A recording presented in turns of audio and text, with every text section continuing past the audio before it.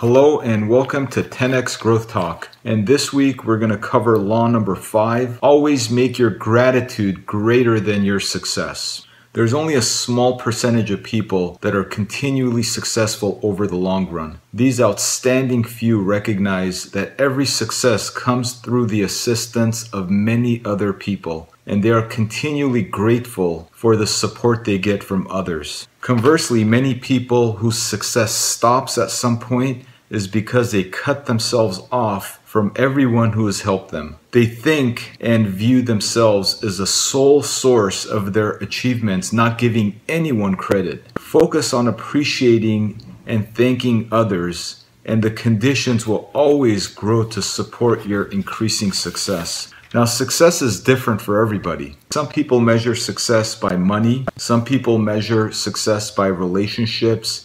Some measure it by material possessions, some by love, wisdom, life skills, quality of life, etc. I mean, it's different for everybody. When people stop growing is when they think they have arrived to this success. For the person that is committed to lifetime growth, you need to believe that success is a process and not a destination. It's not somewhere you arrive, but something that you continuously do. Gratitude is the fuel for that growth. Appreciating what makes it all possible, appreciating other people, practicing proactive gratitude. We have a 10x Growth Talk on proactive gratitude that you could go back and listen to. And then applying proactive gratitude into your life. Now, there's 3 essential ingredients that goes into gratitude, because I think gratitude is the ultimate reason why somebody actually continues to grow. Grateful people always continually grow, and then ungrateful people stop at some given lifetime. So here are the 3 ingredients that go into gratitude. Number 1, connectedness. Number 2, commitment. And number 3, humility. So connectedness, you see yourself as something big, something larger than yourself. You're connected to be a part of that something big that's bigger than yourself. And the commitment is that you want to contribute to that larger reality, that something's bigger than you and you want to contribute towards it because you see the value of the contributions that you're making, but what others are making as well, and not only you. And humility, you see yourself as a unique part of that world around you, but you're not the most important part. That's the key. You're not the most important part. You're just part of that. And that's where humility comes in.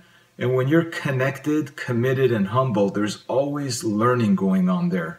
And you're open to learning new things from anyone and everyone around you who might have something to teach you and contribute. And gratitude is removed when there's 3 mental characteristics that are there that undermine it. Those 3 mental characteristics that remove gratitude are isolation, egotism, and arrogance. People in isolation cut themselves off from the knowledge and resources and capabilities that others could provide because they're isolated. They're not around other people. And egotistic people continuously destroy the goodwill and support of others. Whatever people are creating, they're just constantly destroying it, demotivating the people around them.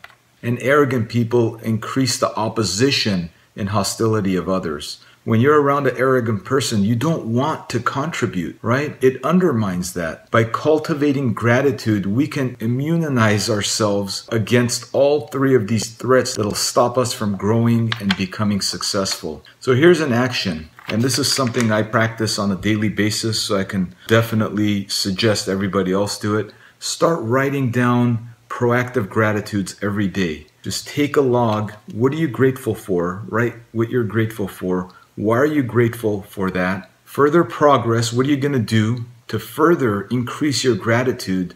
And then first action, what is the action step you're going to take that day, that week, or whenever it is? And doing that 3 times a day, writing 3 gratitudes every day, from small gratitudes, from the weather, from being healthy, from being able to smell, listen, hear, to larger gratitudes of people that are helping you, things that are happening, your relationships, anything around you. So let's practice proactive gratitude. Anytime I fall into this negative zone, the way I'm able to climb out of it is I first get my notebook and I start writing all the things I'm grateful for. As soon as I get to 5 or 6 things that I'm grateful for, I totally forget why I'm even upset, why I'm even in that negative zone. And all of a sudden, I start becoming grateful, I start becoming happier, things around me start changing. So practice that. I think gratitude is the only way that we can actually continue to learn and grow all the way into the future. Until the next one, have a great day. Thank you, everyone. Bye-bye.